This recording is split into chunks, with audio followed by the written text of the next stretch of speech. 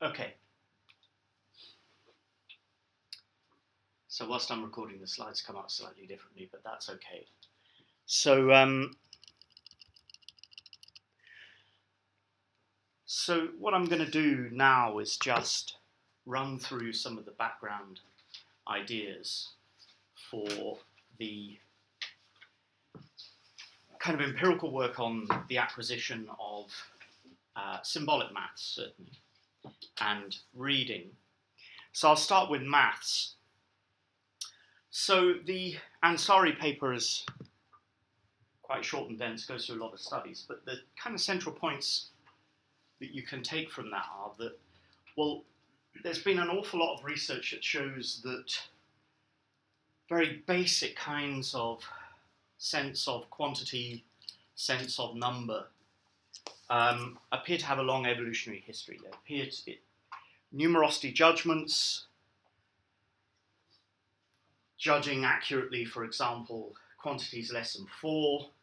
Lots of creatures appear to be able to do this. Even a little salamander like this can tell the difference between a pile of 2 dead flies and 3 dead flies. Now, of course, salamanders can't count, they don't have a number system, but they have basic neuronal detectors systems that can discriminate between more than and less than, effectively. Right? So this has been called by Stanislas Dehaene, famous cognitive neuroscientist, the number sense. So the idea is that we would have at least some kind of innate sense of quantity, magnitude, at the very least. And in other kinds of animals, in studies on tuning frequencies in neurons, in usually studies on monkeys, rhesus monkeys, for example, what we find is that particular neurons in the intraparietal sulcus, in the parietal lobe, tend to peak in their firing rates at the presentation of particular kinds of, in this case, non-numeric numbers, quantities. But this is not a discrete function, this is a kind of continuous function, right? In the sense that nearby neurons that are tuning and coding for other numerosities, nearby numerosities, will also fire to a certain degree. So if you have a neuron that is coding for 2, say, then when you present it with 3 and 1, it will also activate. So it's not a discrete on and off type function. There's a certain amount of noisiness, there's a certain amount of stochasticity in the function. And these kinds of studies are supposed to show that there's something like a homologue. Right? This is homologous between primates such as rhesus and ourselves.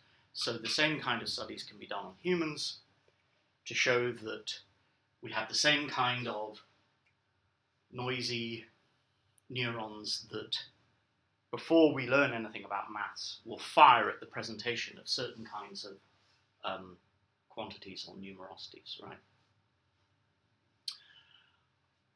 So one of the things that's important is that whatever the evolutionary endowment is that we have and that we share with other animals, it's an approximate function, not a discrete one. Right? So a lot of the discussion in the Ansari paper is about this distinction. Right? So part of the idea in the traditional literature is that you start off with this kind of mental number line. Right? Start off with this very basic sense of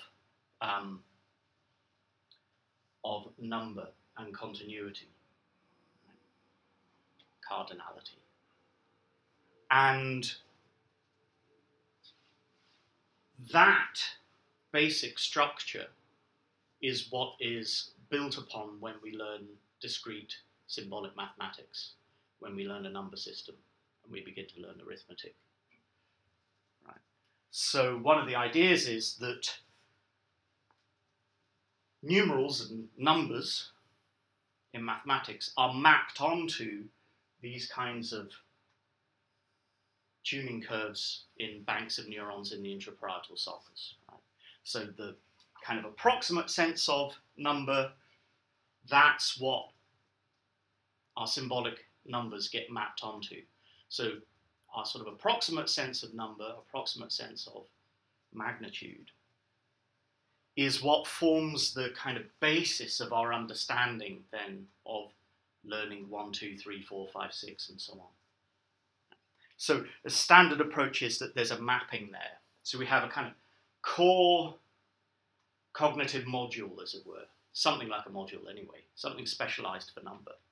Have a core cognitive system for numerosity, which is then built upon by acquiring a symbol system and rules for transforming numbers, algorithms, and so on. Right. So this is fairly straightforwardly demonstrated. So we can do this in terms of subitizing, which is something that Louis is very interested in. You can just look at these two boxes. It hasn't come out very well because it's small. But this is box A, this is box B. You don't need to do any formal counting to be able to tell that B's got more dots in it than A. You can just look, subitize. You can just tell that B has more dots than A. Everyone can do that pretty much unless they've got some kind of problem. Very basic capacity, everyone can do it. However, if you want to tell whether C or D has more dots in it, some people can do this just by looking, don't count. Just by looking, some people can tell that C or D has more in it, but most can't. They would have to count. Subitizing only gets you so far. Subitizing is you can just tell whether, in this case, there's more in one box than another. But for most people, they can't do that, and therefore they have to count. So the approximate system for capacities like estimation, subitizing, and so on, only gets you so far. And it's only designed to get you so far because it's not much use to have a subitizing capacity for being able to tell whether there are 10,000 dots in here or 9,000 dots in here. We know that some savants can do very odd things like this, but most of us can't, and that's because there aren't very many occasions where it would be useful in the wild, as it were. However, if I just leave that up there for a second, you look at me in a puzzled way, no one's hollering. Look, of course, you reject that result. That can't be right. 34 plus 47 isn't 268. Why not? Because the proposed quantity is too distant from the operands of the addition. Right? So it certainly appears to be the case that the so-called distance effect, the idea of magnitudes spread out spatially, is one that still appears to be placed, at least in some of the time, in discrete arithmetical computations. Right? We don't need to add 34 and 47 together to tell that they can't be 268. We just know that's nowhere near, as it were, right? Lots of spatial metaphors in maths. It's nowhere near the correct answer. However,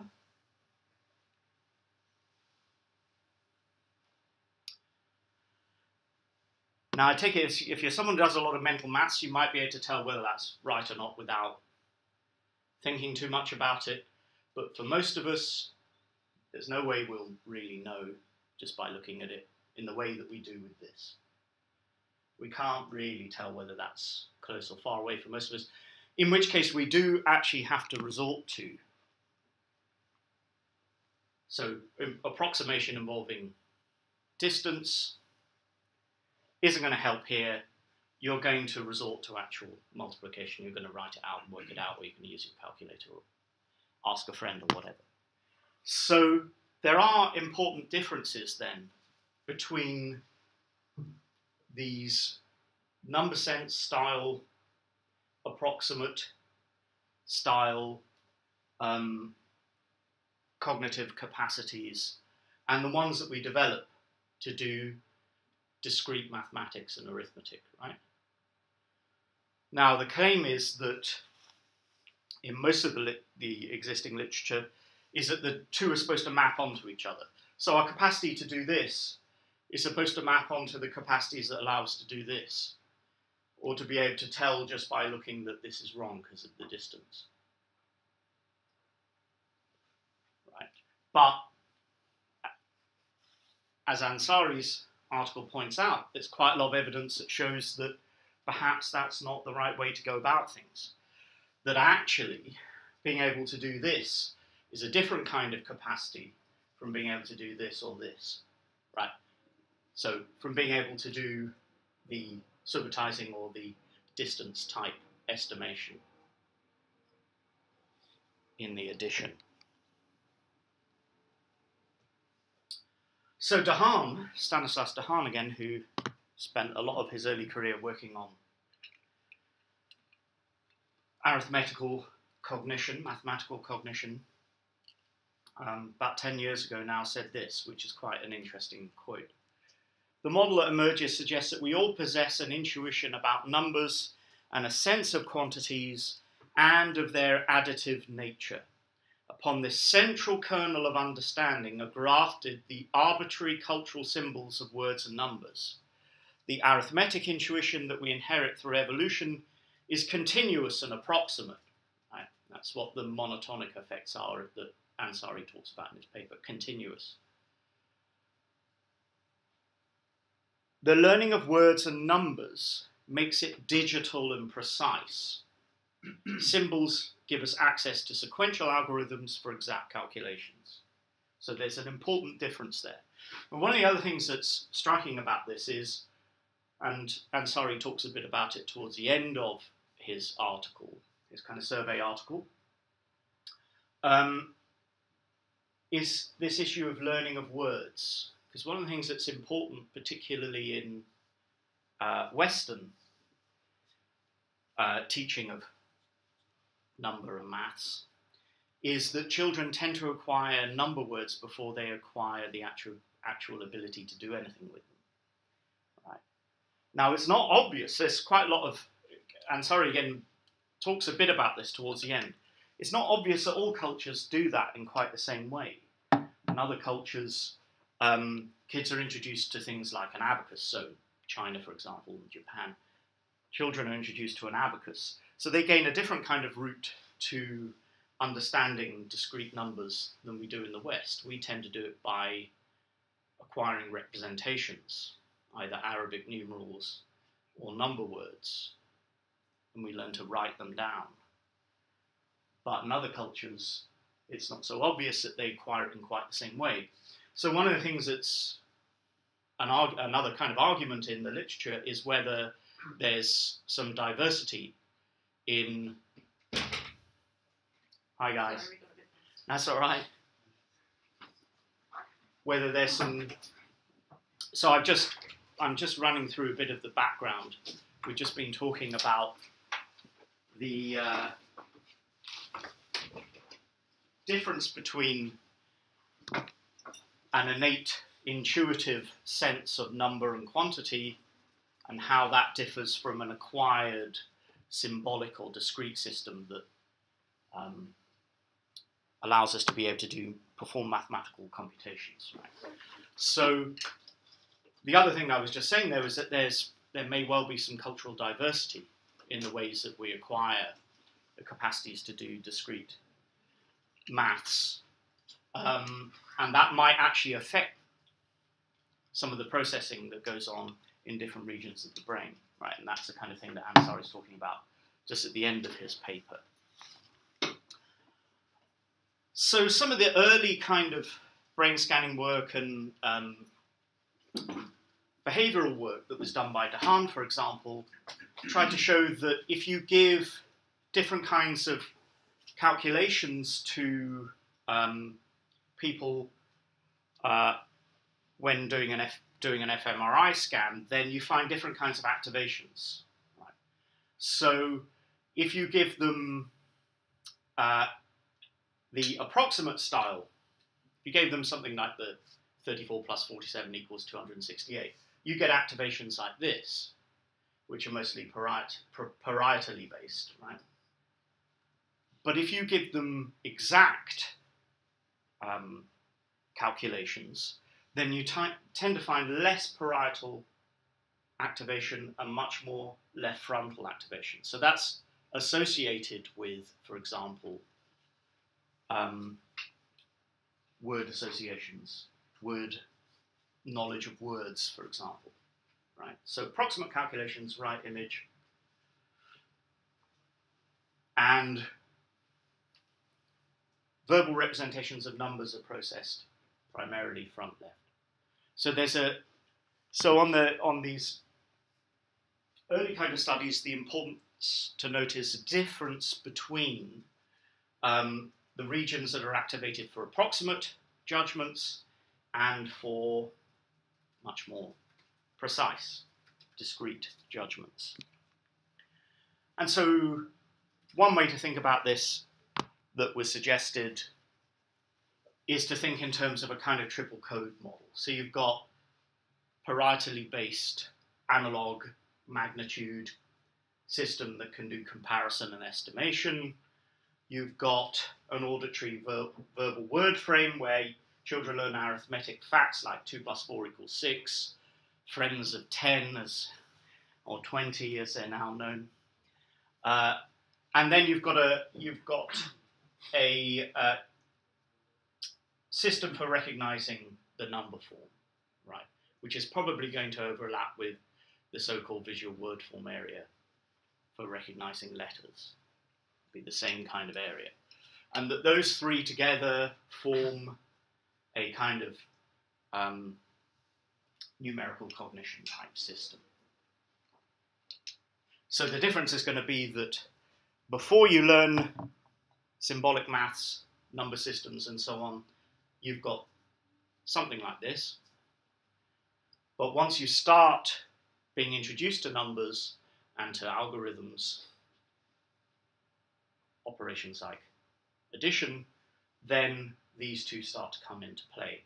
And then they have to connect up in an interesting way. So one way that has been quite popular of thinking about this is to think of this in a kind of dual systems type way of thinking. It's famous in the work of people like Kahneman in psychology. So we've got a fast, intuitive, approximate ancient number system. That gives us the intuitive sense of mathematical quantity. And then we have an acquired, right? So this is largely innate. And we have an acquired discrete number system, which is slow, symbolic, exact, allows for precise calculations. It's deliberate. You have to, work it out either in your head or you have to do it on the page.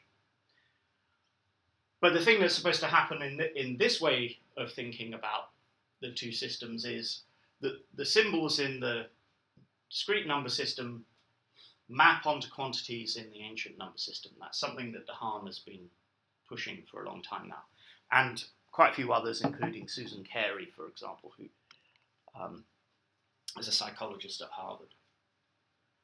However, right, so this is where there's disagreement that has emerged perhaps a bit more recently after the consensus type view.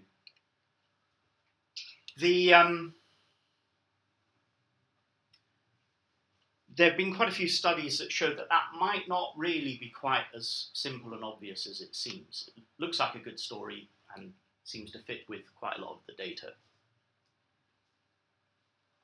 However, as is often the case, there's also a bunch of data that shows something different. And that's where the likes of Ansari, Lyons, Bylock come in. So they introduced this idea called symbolic estrangement. This is really quite recent, this in the last few years. So the Dehaene type studies go right back to 15 or 16 years ago, right? So that's been going on for a long time. So the argument that you get in from Ansari and colleagues is that there's a kind of a growing estrangement between symbols and the magnitude-style representations in the ancient number system, the largely parietally based ones, right? So what happens is that the more symbolic knowledge you gain, the less you rely on the ancient number system. The more mathematical knowledge you gain, the more abstract that is, the less mappable the symbolic representations are onto magnitude representations in the ancient number system. So they reckon that the reason for that is because as you get further and further into maths, you tend to get symbol-to-symbol mappings rather than symbol-to-magnitude mappings or approximate quantity mappings. Right. So there's a point of contention here. Is there a direct mapping of symbols to quantities in the mental number line? Well, maybe not if we're thinking about very abstract type numbers or very large numbers, 10 million, for example. Might not be the case that obviously maps to a representation in the parietal cortex. So their suggestion is perhaps the mapping, the suggested mapping of the DNS to the ANS starts out developmentally. That's the way things start out, because that's the way children start. They start with small numbers and they move upwards from there. So start out with, perhaps it's entirely right that there's this mapping that that happens. But at a certain point of sophistication, the mature system splits into two related but not entirely overlapping systems. So the ANS and the DNS. And as Ansari points out in a couple of places, that's because the neural circuitry that becomes part of the discrete number system is much more tightly tuned, right? It doesn't have that noisiness and that stochasticity in it. So the neurons are much more tightly tuned to particular quantities or numbers, right? And in that sense, there's no direct mapping. And 10 million. So the other kind of option is to say, well, perhaps the two systems overlap to a certain degree, but the discrete number system probably overshoots to some extent, to some large extent, the ancient number systems. So partially overlapping, but the more knowledge you get, the more abstract it is, and the less of a map there is between the symbols in the ancient number system. And so those kind of effects that we looked at earlier tend to be less apparent the more abstract you get. And that's because your knowledge then is really of the kind of relations between numbers in an abstract sense. Okay, so that's what's going on in the background of the Ansari article, right? So he's looking at a lot of detail of the studies, but the background argument is an argument about whether we ought to think of our symbolic mathematical capacities as largely being mappable onto something which is inherited, a kind of number sense or number module, or whether that's what we start out with, and that eventually our knowledge and our cognitive processing outstrips and outgrows that and becomes qualitatively different. So the point that's important for Ansari et al. Is that it's qualitatively different, and that at that point you are also likely to get all kinds of diversity effects in terms of the cultural educational route that you've gone with regard to learning a number system, learning mathematics. So let me put this more strongly. We're back to the idea that if you're on the Dahan and Carey end of things, you tend to think that there's something more like a domain-specific inherited module which really constrains how your mathematical capacities develop, right? Has a bunch of well-understood features that have been widely tested, right? So there's that kind of idea.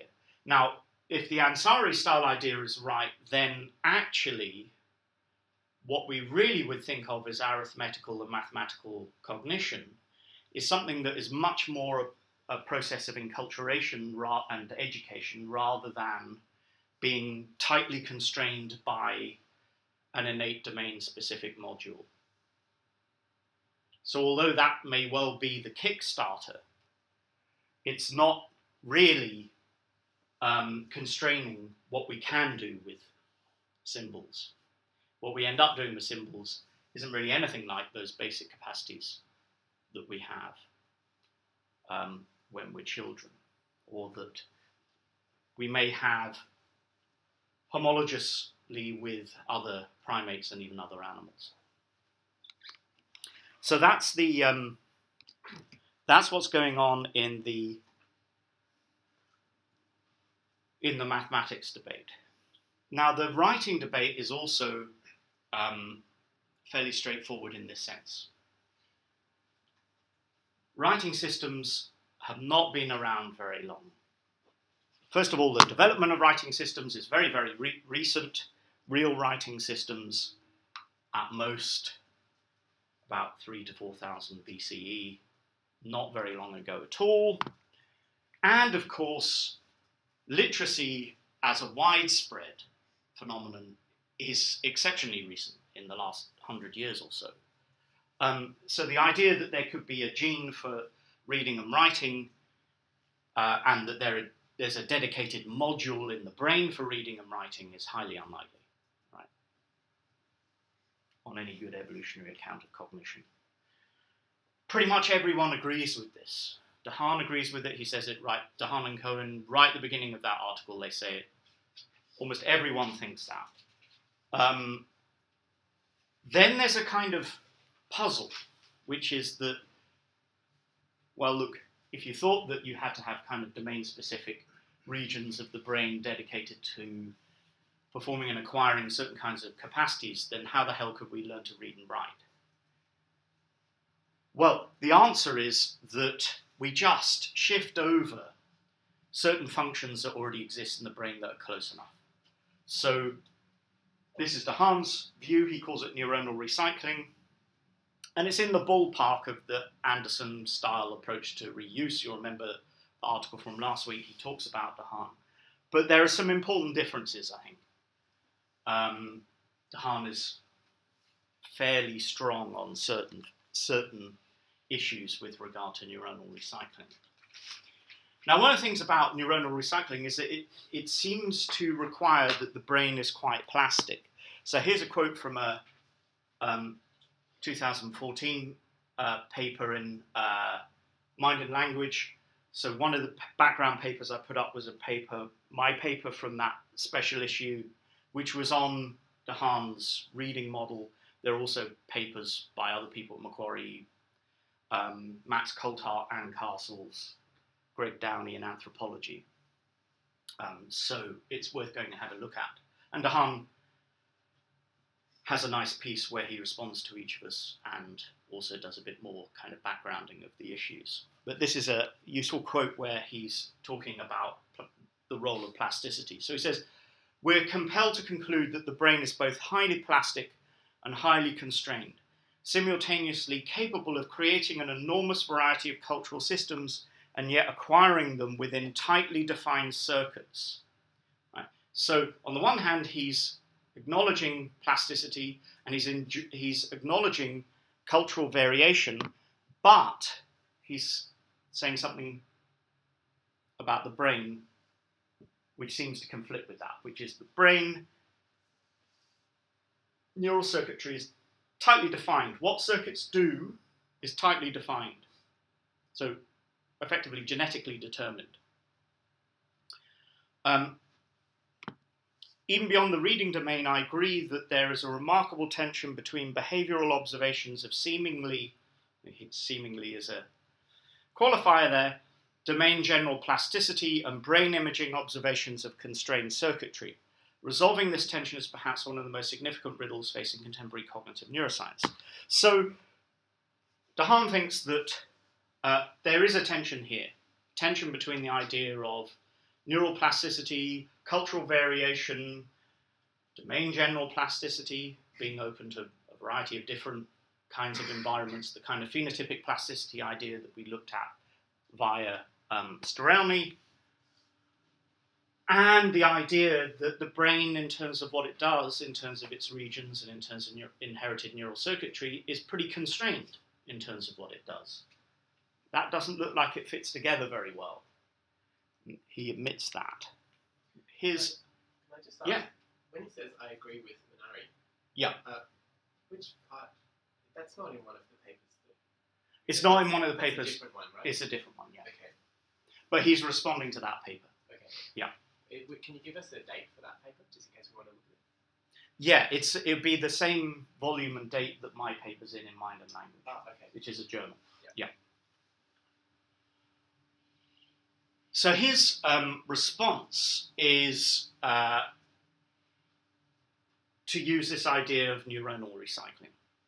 So this is from a different article, actually I think it might be from his book, Reading in the Brain, where he defines what it is. So by neuronal recycling, I mean the partial or total invasion of a cortical territory initially devoted to a different function by cultural invention.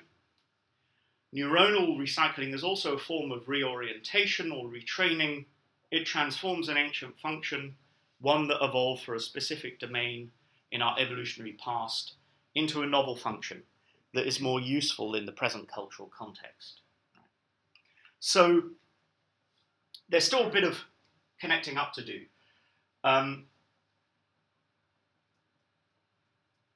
The recycling is to take, well, a function that the brain evolved to perform, and via some kind of retraining or reorientation, whatever that means, but retraining, say, it can be shifted over to a novel function that is determined by the cultural context that we find ourselves in. So something about the existing social and cultural environment forces us to shift our functions over to something new. So you can think about this for mathematics.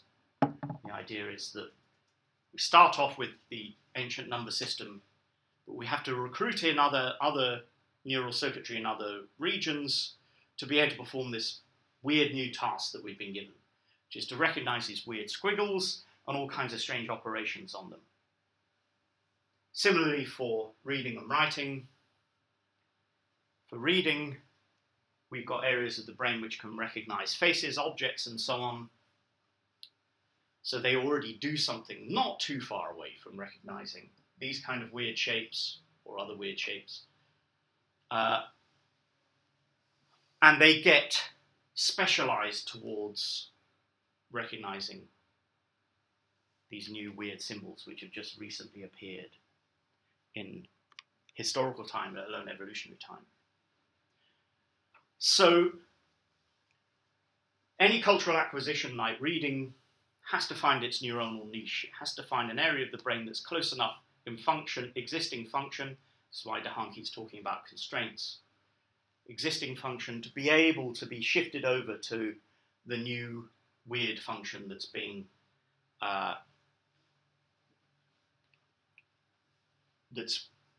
become prevalent in the environment. But, and this is a point that's interesting given some of the readings we've done recently, that means that the brain has to be sufficiently plastic to be reoriented to the new function. And that's perhaps a matter of contention, how much plasticity is required here. In the paper that I wrote, I was suggesting the brain needs to be highly plastic. Right?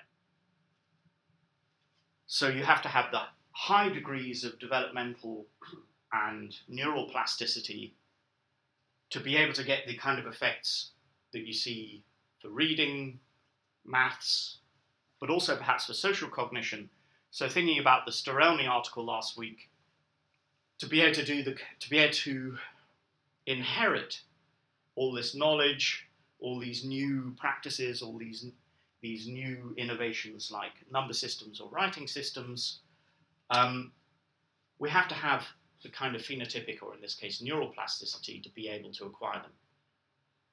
Otherwise, they'd be completely useless. And that's one of the reasons why we might think that modern humans of the last 50 to 100,000 years, are quite different to other hominins further back who had tool use but not an awful lot of innovation. And indeed, even earlier humans. So there's something really different between us and humans of 100 to 200,000 years ago, at least behaviorally, even if not anatomically.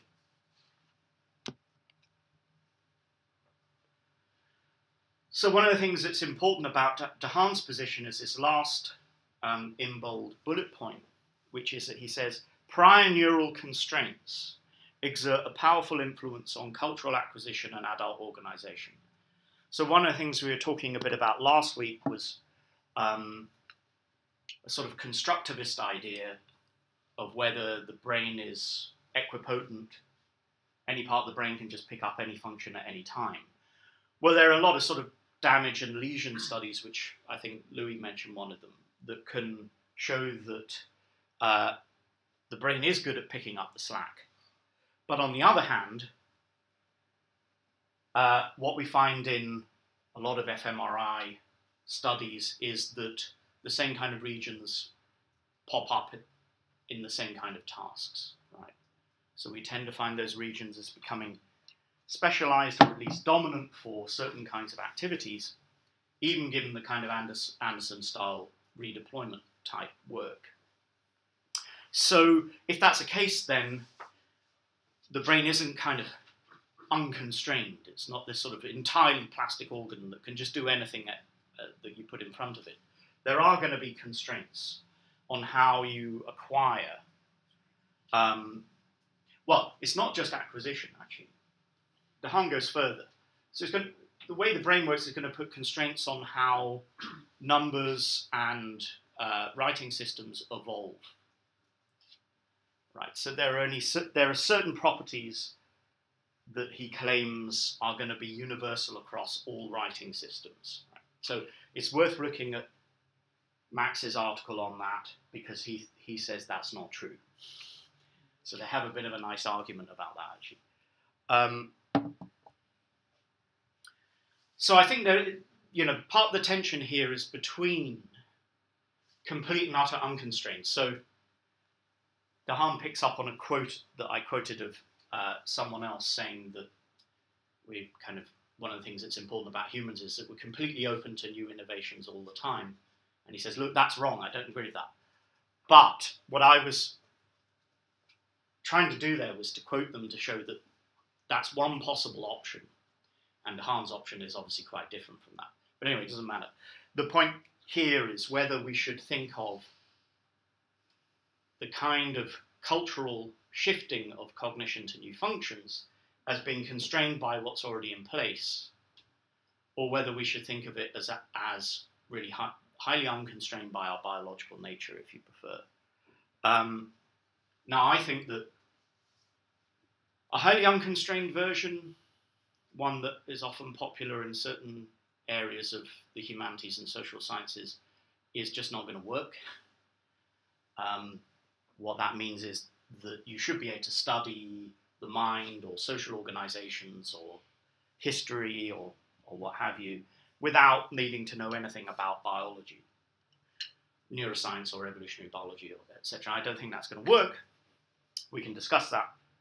But on the other hand, if you go to too constrained, too modular and domain specific, it's really hard to explain the flexibility that's required to be able to read, write, do symbolic maths, and, as we'll see next week, perhaps even social cognition, right? So there is a tension here, and it does need to be explained. So anyway, here's de Haan's model. So de Haan's model is that There's a region of the brain, around here, the ventral occipital temporal junction, he calls a visual word form area, that is part of a large network that recognizes all kinds of things, from faces to objects to abstract shapes like checkerboard shapes, right? This is prior to any reading. So what you find in illiterate adults is that these regions are active if you give them these kinds of stimuli. And those regions are also active even in literate adults. However, once you've got literacy in place, once you start training children to recognize letters, then a sub-region of that larger region is always active in Dehaen's argument. Dehaen's argument is that this particular region, which he calls a visual word form area, is always active when you give children text, or adults. So it doesn't matter, variable levels of literacy in adults, that area is increased. The more letters you give them, the more activation increases in that area. So the difference, when you're looking at groups of 6-year-olds with variable reading skills, the main difference between them in brain scans is activation in that area, the visual word form area. Right. And Dehaen has done quite a lot of work to try and show that the activation is cross-cultural. Even Chinese readers and Japanese readers, that area will be activated, even if there are other areas that are also activated that aren't activated in Western readers. And he claims that the visual word form area is also activated in Braille readers, which is also kind of interesting. Now, there's a bit of discussion about this, right? So not everyone agrees about that, and it depends on the studies that you look at. So there are quite a few studies that think they show that there's quite a lot of difference between English readers, for example, and Chinese readers in brain activation. But Dehaen thinks that the thing that is always active is the visual word form area, irrespective of what kind of, where you have an alphabet system or you have a kind of script type system, something like kanji, or in kanji is Japanese, isn't it? Something like kanji, which is more pictorial. But it's certainly the case that Dehaen thinks that reading acquisition recruits the visual word form area at the same cortical location. He claims there's sometimes a little bit of difference, like a millimeter difference, but by and large it's in the same region. Some people think a millimeter in the brain is a lot of difference. But anyway, that's roughly the claim. So the claim for Dehaen is that this area is so good at recognizing the kind of abstract shapes that go into alphabets that it becomes recruited as the point for recognizing this weird stuff. Letters and then words. Right? There's a lot else that has to be active going on in the brain, but this is the point at which reading is acquired, and this is the region that is first recruited for recognizing these symbols. Now, not everyone agrees with that. So Price and Devlin have responded. They don't think that the kind of model that you get from Dehaen on neuronal recycling really works very well, because they think that reading involves all kinds of different systems for recognizing orthography, semantics, phonology. It's distributed across all kinds of topologically hierarchical systems in the brain, and they're not dissociable. Right? So Dehaen thinks that if you knock out the visual word form area, you get Alexia-style effects, and that means that this is closer to something that looks like a module again. They're saying that's not true. So for them, the ventral occipital temporal neurons, they're general purpose analyzers of visual forms that underlie all, I'll just read quick, underlie all types of complex visual pattern recognition, not just reading. Even the most selective cells respond to various shape patterns, providing a distributed structural code that is highly generative. That is, different combinations of these coding elements can represent a virtually infinite set of visual objects. So their claim is this is just a really powerful, domain general visual object recognition system. There's nothing particularly special about it. It's not that a particular group of cells, neurons, are recycled to become reading specific. So reading relies on the same neurophysiological mechanisms as any other form of higher order vision. So Dehaan and Cohen in their paper are responding to this, and they're saying, no, this particular group of cells becomes highly specialized to reading. In fact, one of their claims, one of their predictions of the neuronal recycling model is that once you learn to read, you get worse at recognizing other kinds of objects. Right? So you should get worse at recognizing faces or other kinds of objects if you learn to read, which is a nice, strong prediction. They think that that prediction is borne out by the evidence, but certainly there's dissension there. So,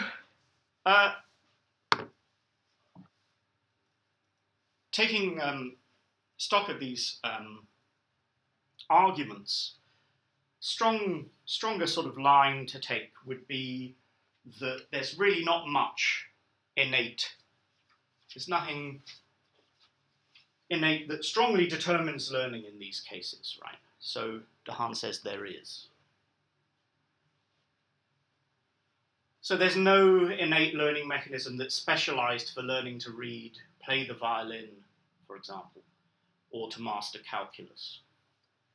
There's no kind of area or region of the brain that is specialized to learning those things.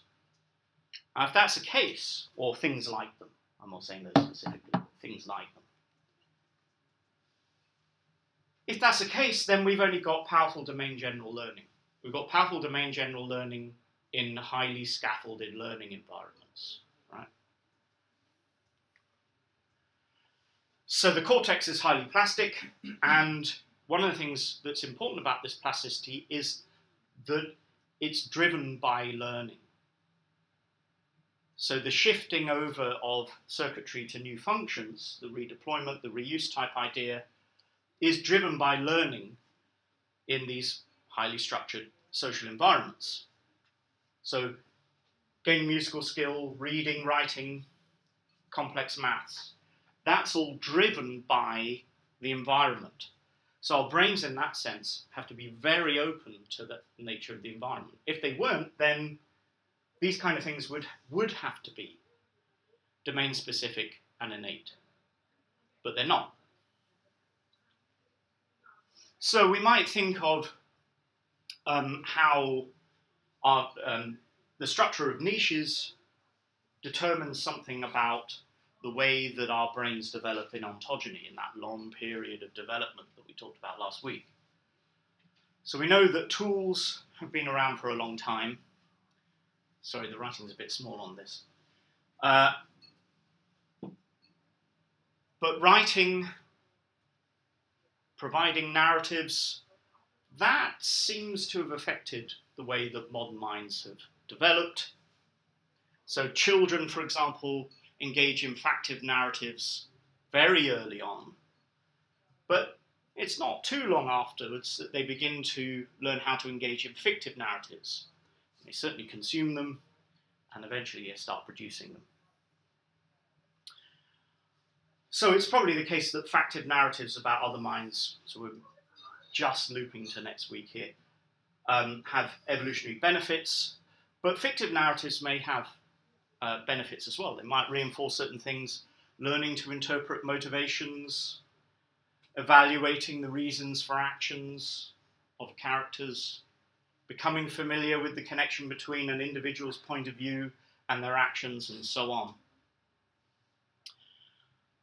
So it may be that fictive narratives are useful ways of extending historical knowledge intergenerationally, handing on pieces of knowledge through fairy tales, for example, encoding knowledge passed on as wisdom from previous generations. And it might not just be, here I'm doing it in terms of fictive narratives, but that might be factive as well, in terms of sort of natural history, knowledge of trackways, animal movements,